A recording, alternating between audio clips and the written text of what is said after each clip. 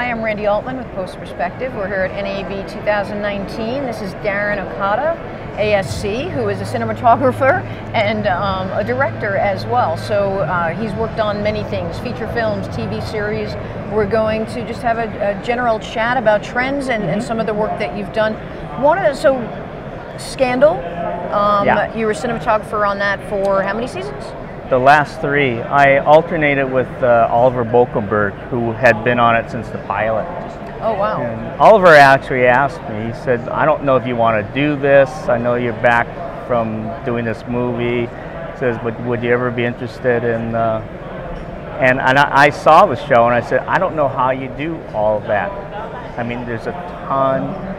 Shonda Rhimes writes such great dialogue, but there's so much of it. And it's fast. And it's fast. Yeah. But I thought I was, I wanted to see if I could survive. It was to me, I challenged myself. Scared shitless, but it was great. It was a great, and it's one of the rare cases where you get to work with another cinematographer who you like, and we watched out for each other. But we just got along entirely. We have 2 entirely different personalities, but that's what's fun about it. Sure, so, play off each other. Now, when did you start directing Scandal? Because that happened. That was actually the last season of Scandal, and I never wanted to be like a director because I love shooting and collaborating. And back when I was, starting out in features, I didn't want directors to think, oh, but he really wants to direct, so he's looking over my shoulder. He's not working with me, but he's trying. And so I never, not that I was that way, but I didn't want that out there. But now with the way the industry's gone, you can go back and forth, and there's no stigma about it. And also, if it depends on your personality, but I don't want to just do that. So you don't want one because you say you enjoy both. Yeah, right? and I feel really lucky now, and this time in our industry that you can do both and not have to say, unless you want to specialize in one or the other. Right, you don't have to pick one. So how did being a cinematographer inform your directing and vice versa? Well, I always looked at scripts from not what kind of great shot we could do, but how we could tell the story and reinforce what the mood and what the characters and emotionally what they were doing.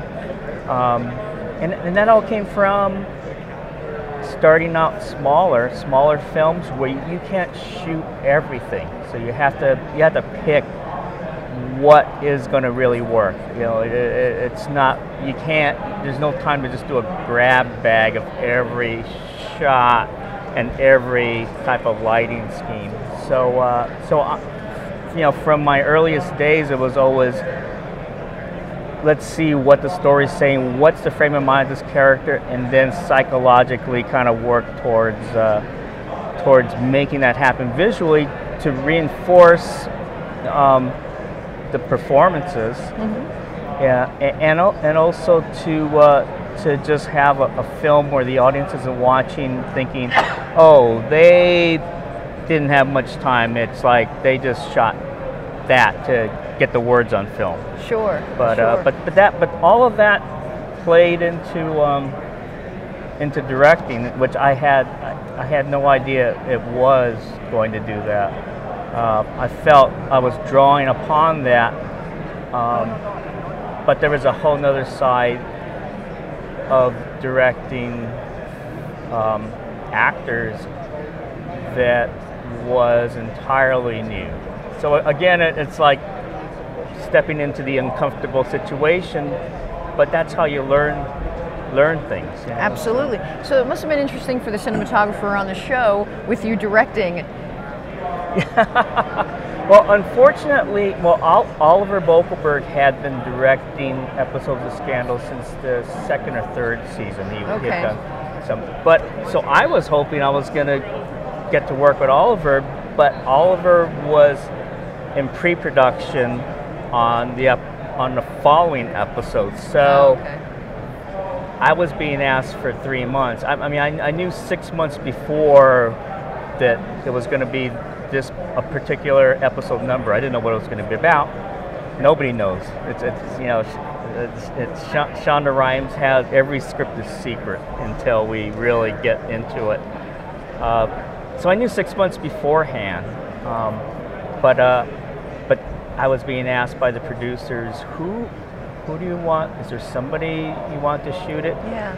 And I also felt that I didn't want to put somebody who has never been part of Scandal and the way Oliver's orchestrated and the speed at which we go.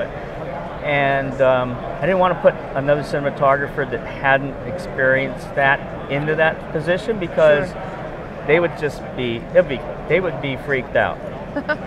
So I took one of the crew members. I mean, the obvious person would have been the camera operator, but again, we were splitting up. You know, we couldn't afford to split that side up. So I thought, well, let's give our DIT a shot. You know, he's wanted to do stuff. He says, and I'm there anyway. But also in that situation, it's a little different in that situation, because we had to go so fast that I knew what the setups I wanted to do. I knew what the light should be.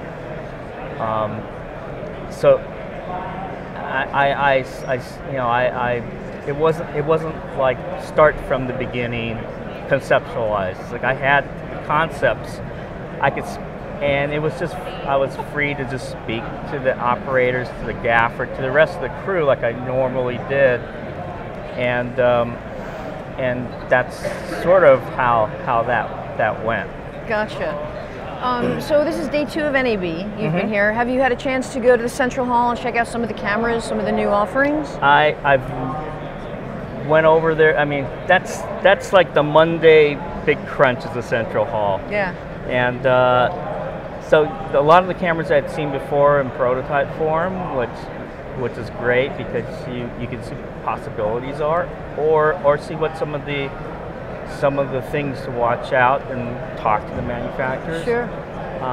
But it's I mean, it's turned into, as far as the digital side, it's pretty much no compromise imaging. And I remember, you know, when we were all here like a dozen years ago, when it was, well, the trade-off is this and that, and it's not quite the same, but maybe, you know, you did all these workarounds visually and on set and in workflow but now it's like film. The biggest challenge is what the size of the camera is and what the imaging possibilities are. And I think now it's how versatile that single camera can be.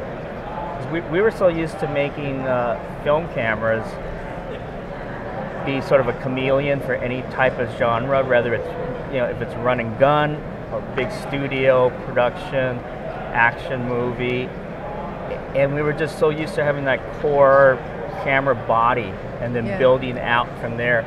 Now we're looking at digital, all the new digital cameras in the same way. You don't want to pick a particular camera and have to